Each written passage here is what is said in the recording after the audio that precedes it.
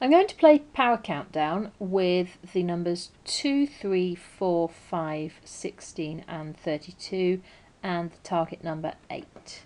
Now I've spotted one very easy way of making the target. I could just do 2 raised to the power 3 equals 8. But I want to find a more interesting way of doing it.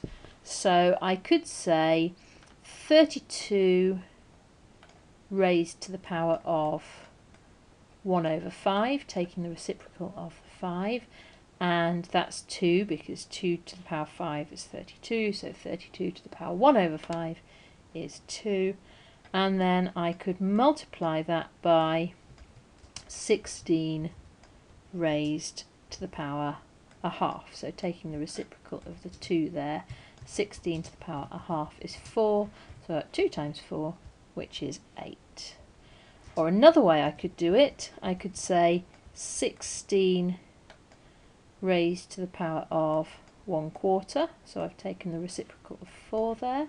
16 to the power 1/4 is 2, so if I raise that whole thing to the power 3, then 2 cubed is 8. And that will be the same as saying 16 cubed, and then raising that to the power 1/4.